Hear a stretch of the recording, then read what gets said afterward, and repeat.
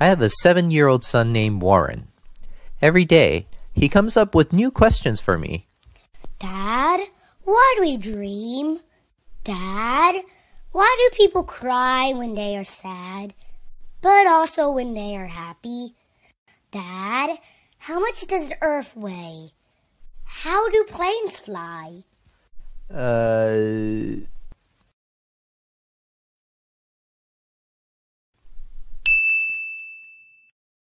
Learning is fun! Today, let's explore and learn together!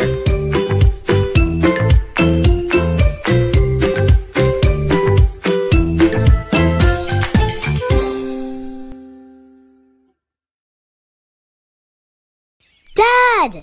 My friend told me a baby biting another baby's finger was the most watched YouTube video. I have a great idea. Let's have my baby brothers bite each other's fingers. We will get 1 million views. I thought we were building an educational channel. Our plan was to talk about coronavirus vaccines, right? Oh, I forgot. Come on, it'll be interesting. Not as interesting as babies biting each other's fingers.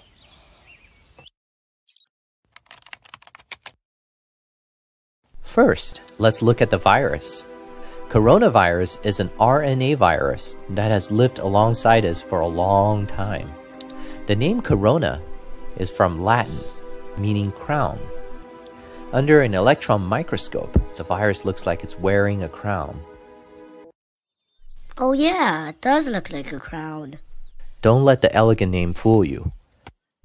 Coronavirus can be passed from one type of animal to another and cause humans to become very sick. The two most recent outbreaks of coronavirus, SARS in 2002 and MERS in 2012, were believed to have been passed to humans by palm civets and camels. The current COVID-19 pandemic is believed to have started in a seafood market in Wuhan, China, where live animals were being sold. From there, it spread across the world. At the end of 2020, over 83 million people have gotten COVID, and over 1.8 million people have died from it. These are the known cases. The actual number may even be higher. Wow! What happens when you catch COVID-19 though?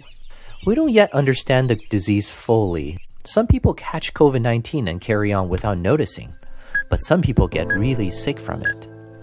The most consistent symptom is losing your smell and taste, which is found in roughly 8 out of 10 people with COVID. Other symptoms include fever, chills, cough, muscle ache, headache, diarrhea, and feeling tired. Like when you have the flu? Yes.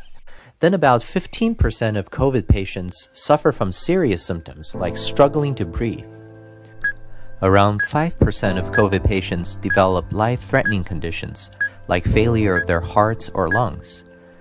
These patients who develop life-threatening conditions are usually older, more obese, or have other illnesses. That's really scary. The scare doesn't end there. Many people who've recovered from COVID-19 report symptoms of feeling tired, chest pain, joint pain, difficulty breathing, memory or sleep problems long afterwards. Imaging of their hearts, lungs, or brains often show tissue damage, which are likely long-term. The disease is still poorly understood, but what seems to be happening is coronavirus triggers our immune system to attack our own cells, causing damage to our bodies. I don't want to catch COVID-19. Me either. This brings us to the topic of vaccines.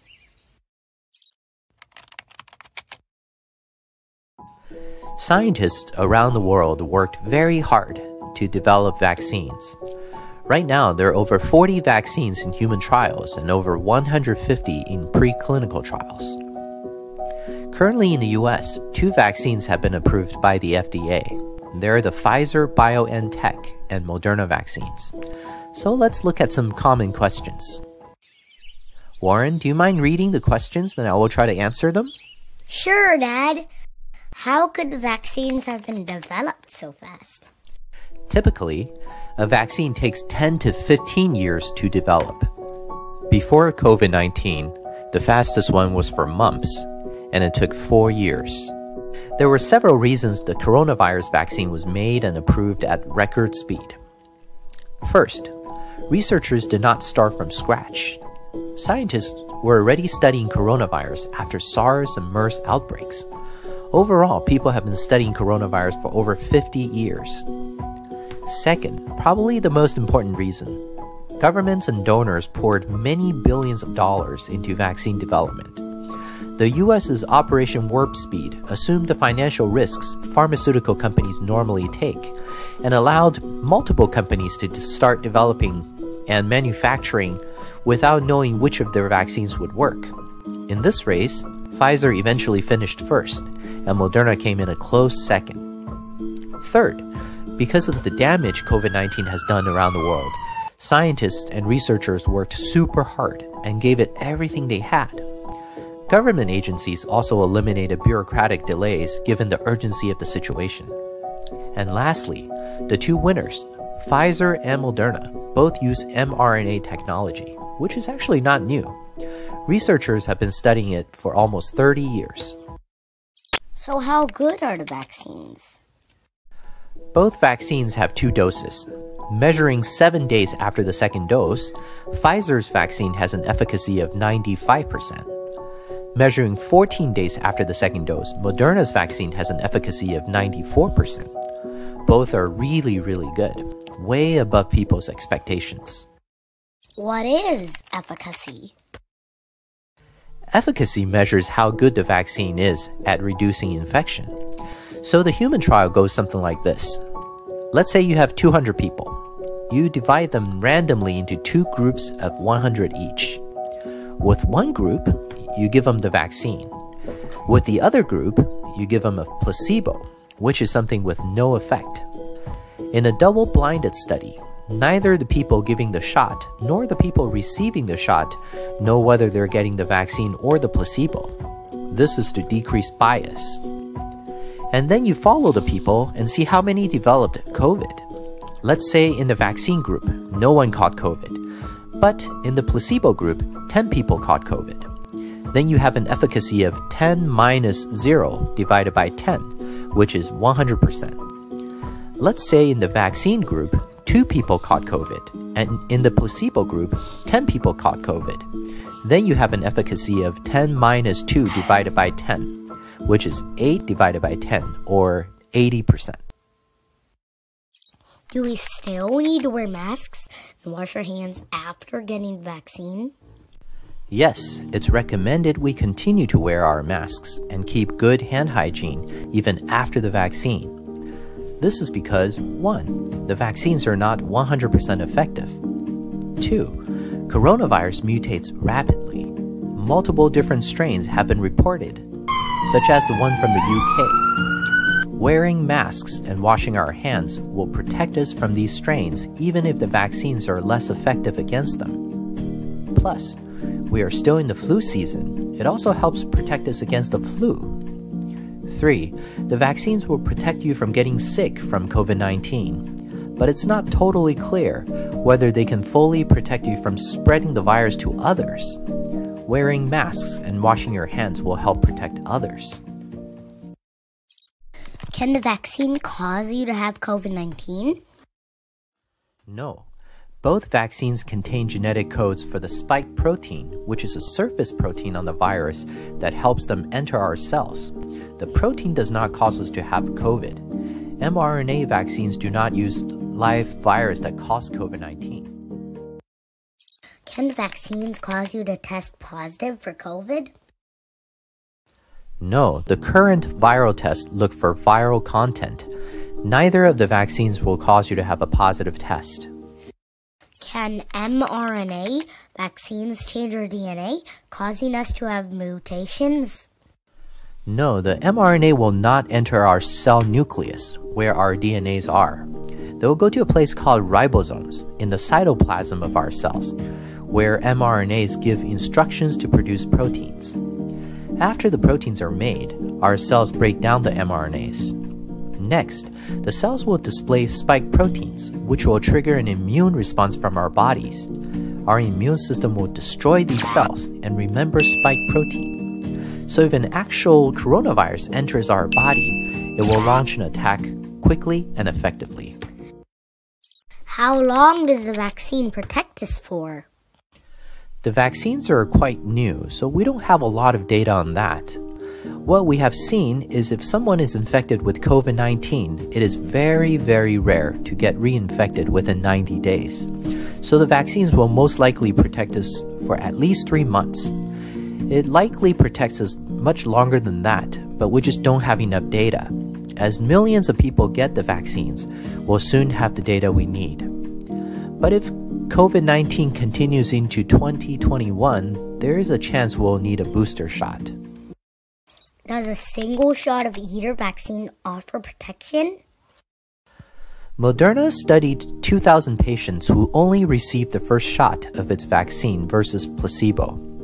After 14 days, the efficacy was between 80 to 90%. Pfizer has not published anything similar, but some experts have guessed the efficacy of Pfizer's first shot may also be around 80%. Are the two vaccines similar? Yes, and they both consist of a small portion of coronavirus's genetic code for making the virus's spike protein.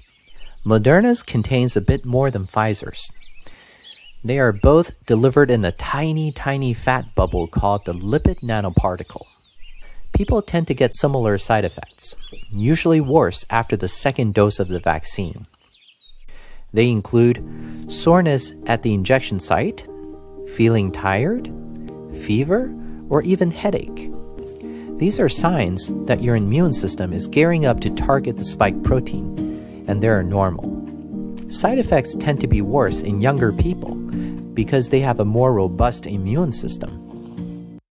What are the differences between Pfizer and Moderna vaccines? Pfizer's vaccine is for people 16 and older. Moderna's vaccine is for people 18 and older. The 2 doses of Pfizer vaccine are given 21 days apart, and Moderna's are given 28 days apart. Probably the biggest difference between the 2 vaccines is how they need to be stored. Pfizer's vaccine needs to be shipped at -70 degrees Celsius. This is very, very cold. Most facilities don't have the capacity to store medicine at that temperature. Moderna's vaccine can be shipped at -20 degrees Celsius and can stay stable at 2 to 8 degrees Celsius for 30 days. This makes Moderna's vaccine much easier to transport and store. Some preliminary data from Moderna shows its vaccine not only prevents symptoms, it also prevents asymptomatic COVID-19 cases. Pfizer so far has not revealed similar data. There are also some claims that either vaccine is less effective in certain populations. But are they true? Let's look at one example. There's the claim that Moderna vaccine has 100% efficacy in Asians, while Pfizer vaccine only has 75%. Here's the data. Pfizer enrolled 796 Asians in the vaccine group and 808 in the placebo group. Moderna enrolled 616 Asians in the vaccine group and 684 in the placebo group. Out of Pfizer's vaccine group, 1 person developed COVID. Out of its placebo group, 4 people developed it. So 4 minus 1 divided by 4 equals 75% efficacy. Out of Moderna's vaccine group, no one developed COVID. Out of its placebo group, 3 people developed it. So 3 minus 0 divided by 3 equals 100% efficacy. Out of the 2,900 people enrolled in both studies, the difference in efficacy came down to the 1 person who took Pfizer vaccine and then developed COVID symptoms. Now the question is, can this difference be explained by chance? For instance, if this person was enrolled in Moderna's vaccine group, could the same thing have happened to him?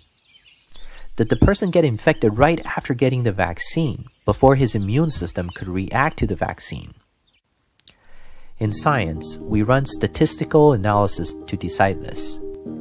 And the result tells us we cannot be fully confident that Pfizer's and Moderna's difference in Asians is not due to chance. So the answer is we really don't know whether Moderna's vaccine is more effective in Asians compared to Pfizer's. It may or may not be. We simply don't have enough data to make that a conclusion. But either way, taking the vaccine protects you against COVID-19 more than not taking it. 3 more vaccines are likely to be approved in early 2021. Novavax uses a protein to trigger the immune response, whereas AstraZeneca and Johnson & Johnson used a viral vector technology to trigger it. Okay, let's wrap it up. Today's topic may be a bit hard to understand for the younger audience. Maybe we'll have a more lighthearted topic in our next episode. But if people are interested, we can talk more about the COVID vaccines in the future. Please remember to leave your comments, and remember to smash the like and subscribe buttons. We will work hard to make more interesting videos for you. Thank you for watching.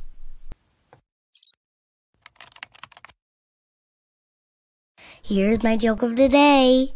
What kind of tree fits in your hand? I'll give you some time to think about it. 3, 2, 1. The answer is palm tree. Thank you for watching. Please remember to click the like and subscribe buttons below. You can turn on the notification bell if you wish to be notified when our next video comes out. Thanks!